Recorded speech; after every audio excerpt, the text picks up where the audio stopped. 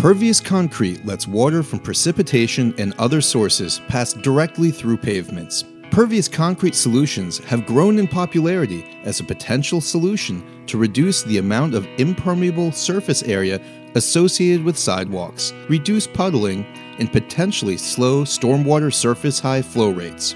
Pervious concrete is believed to naturally filter stormwater and reduce pollutant loads entering into ponds, streams, and rivers. Yet as important as these benefits are, there are concerns that the composition of pervious concrete limits its mechanical strength and longevity and creates challenges for its maintenance that make it more difficult and costly to achieve the expected service life. While there are presumed environmental benefits to its implementation, there are also concerns that pervious concrete surfaces can contribute to groundwater contamination if not properly deployed.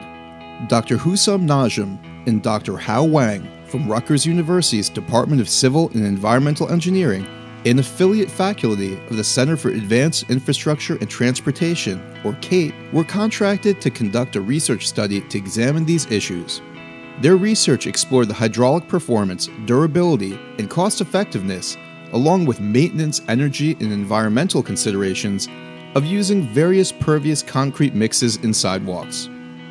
Their research, funded by the New Jersey Department of Transportation's Bureau of Research, has also led to an implementation phase that has included installation and testing of porous concrete sidewalks to evaluate their short and long-term performance. Pervious concrete has much more voids than regular concrete, but pretty much it's water, cement, aggregates, and admixtures. There's no sand in it, but not having sand, then you have enough voids. It allows storm water to go through directly to the soil. Porous concrete pavements consist of the subgrade or parent soil, a membrane, the storage layer of about 1 inch to 1.5 inches of aggregate that keeps water until it drains into the soil, and 4 to 5 inches of slab. The researchers are working to address two principal drawbacks of this material. Porous concrete is not as strong as regular concrete and cannot tolerate heavy loads such as traffic. The material can clog with dirt, sediments, and debris, which defeats its purpose and requires regular maintenance to keep the voids open. To address these drawbacks, the researchers have considered appropriate design standards for porosity, strength, mix design, and cement composition to make a mix work. Similarly, construction practices must avoid vibration and compaction and follow proper curing practices to ensure the cement's strength and ultimately its durability and service life. As part of their previous research, the researchers compared the performance of regular concrete, regular asphalt, porous concrete, and porous asphalt. This research included a life cycle analysis study to look at initial cost, final cost, durability, and life expectancy. Although the initial cost of pervious concrete was found to be higher, they believe that its benefits will encourage adoption over time. Well, you know, with any new material, you really want to see how it performs in the field. So you want to do implementation. Part of this project, the implementation, was to partner with an agency or a county or a township or a authority to build. You need to find the proper project with the budget and the timeline.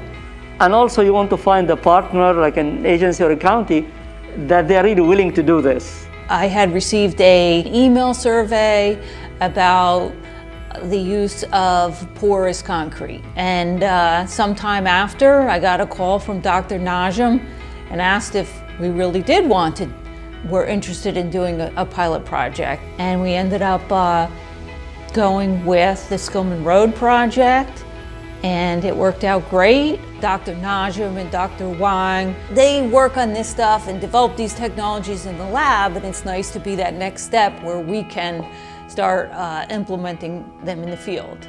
I mean, stormwater management is an ongoing issue. There's known areas of flooding in town.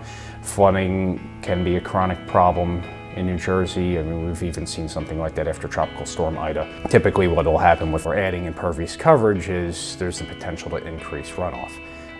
By using pervious concrete, we're able to reduce the runoff and actually get the water back into the ground.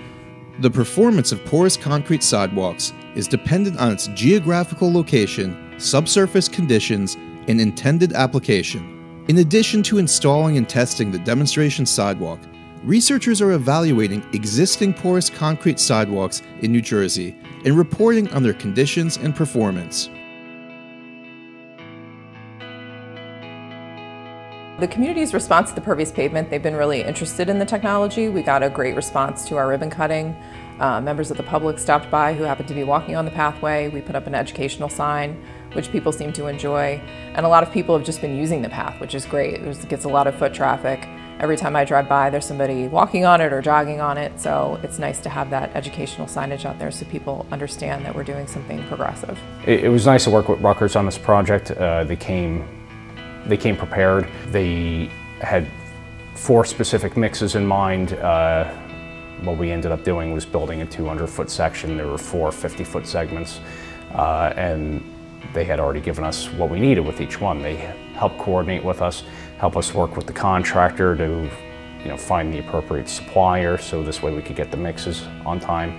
They were there with us during the construction of it, just to monitor how it was going in, make sure it was going in right, everything was prepared properly, the workmanship was up to par. Even from the design phase, they had given us all the specifications we need to put in our contract documents. That definitely helped make this project a success. Working with all the different entities within the township, we work with the Lauren, who's with Open Space, we work with the county, we work with Dr. Najim, DOT. It's really great to get all of the parties involved in working together. And that's one of the things I really enjoy about a project like this. We're going to collect good data to tell people, listen, we did this, we have the mix, we learned from it this, and this, and we're going to publish that and put it in a report. And I think that's going to be very useful for the township, for New Jersey DOT, and even for the engineering community in general. I remember when we talked to people in the agencies, and they will say, okay, give us examples where this was used and what were the results. They always ask this question. And I think that's the same thing for this one. People will always, if you want to tell them, okay, we really want to build for you like this parking lot or sidewalk made of pervious concrete, they're going to ask you, well, how did it perform? Did you use it before? Where it was used, And I think this implementation will serve very well for that purpose.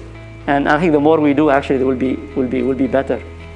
The use of porous concrete on sidewalk project won 2 awards at the 2021 NJDOT Research Showcase for Research Implementation and Outstanding University Student. The research study, the use of porous concrete in sidewalks, and the subsequent study, implementation of porous concrete for sidewalks in New Jersey, serves as an example of the impact that NJDOT's research can have to help NJDOT increase safety, save time and money, increase efficiency, and protect the environment. For more information about the Bureau of Research and our funded research program, please go to the link shown on the screen.